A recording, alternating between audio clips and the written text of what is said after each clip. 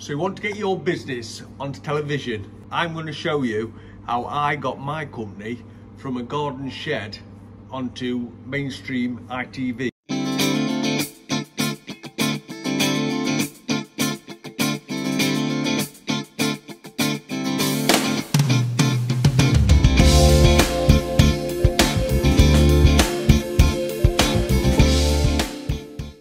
Okay, so I want to take you back to, it was about 2009. I'd started Live with Wood, making rustic furniture in my father's shed, and I then moved into an old pit canteen, so it was very rough and ready, the roof leaked and everything, and I'd got a dream to get my products onto television. So I sat one evening and I just flicking through the internet like you do, and I decided to see if I could find somebody who wait for ITV and see if I could find any contact details. So I tapped away on Google and I managed to find a production company in Manchester that actually did wait for ITV. So I just typed out a quick email saying that I was making my own wooden furniture, and what would be the chances of getting some of my furniture on a television programme on ITV, and I left it at that. So it'd probably be about 3 or 4 weeks later, I basically forgot about it. So I just forgot I'd even sent the email, and I went into my workshop about I think it was about 8:30, 9 o'clock in the morning, and the landline phone was ringing. I thought that's unusual because it never used to ring very much in that early in the morning.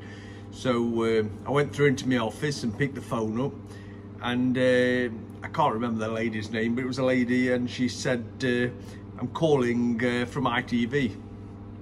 And I sort of sat there smiling to myself thinking, oh, this is just somebody I know just winding me up, just having a laugh. So I sort of just played along with it. I said, oh yeah, right, okay, yeah, all right. And she says, yes, I'm ringing from ITV. And she said, we've been let down by a company, and I wonder if you could help us out. So I said, right, tell me more. So she said, yes, have you heard of the programme 60 Minute Makeover? So I said, yes. And she said, we've got a company who was going to make some furniture, but the last minute they've pulled out. She said, could you help us out? So, never doing anything like that before, I sort of said, yeah, of course I will, yeah. So, I don't know if any of you have done work for television, you'll probably realise this, but 9 times out of 10 they don't pay you for the furniture. You basically do the furniture because it's free advertising for you, it's free publicity. So I said, yeah, no problem, I'll do that for you, not knowing what I was letting myself in for. So she said, can I send some details across to you? And I said, yeah, send them across, and I'll have a look at them for you. So they sent this document through with these drawings and sizes on, and it was for a load of living room furniture for a house. A lady in Warrington, they were doing a living room for her, so the details came through and I looked at them, and I felt a bit sick because there was quite a lot of furniture, and I thought, wow, what have I let myself in for here? So I thought, oh well, I've said I'll do it now, so I've just got to do it. So I don't know how I did it, but I found a way and I did it, and I made this furniture. There was a television cabinet, a coffee table and a sideboard and a few items, and I made it, and they came and collected it. They sent some guys in a lorry to come and pick it all up, and they took it away. So about, what would it be, 6-7 months later, I got an email from the lady saying that the episode was due to be aired. This is the time and the channel, and it came on the programme, and it was at the time it was Colin and Justin, the 2 interior designers who were hosting the show, and I can't tell you how surreal it felt to see them carrying items into the property that I'd made. It's just surreal. It's really is surreal. Can't explain it.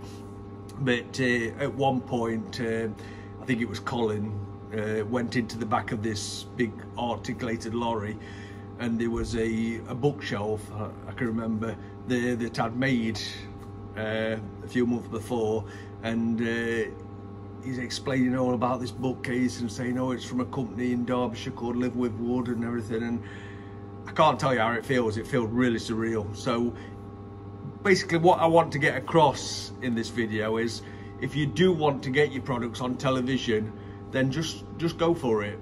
The companies can only say no, and what you'll probably find is, since then I've done 60-minute makeover, I've done props for CBeebies, I've done Love Your Garden with Alan Titchmarsh, I've done quite a few different shows, and we've done a lot of props and things for film and production companies all over the country. So basically what I want to say is, don't be sort of overwhelmed with it, and don't think you can't do it. You can.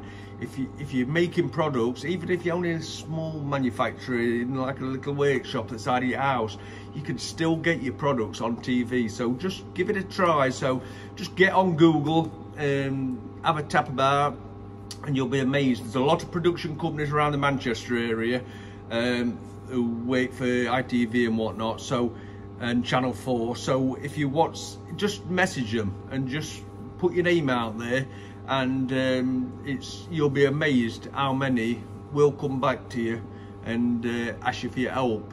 So just remember me when you get your products online, by the way, when you're famous, just go for it. Get your products, get on Google, find some contacts.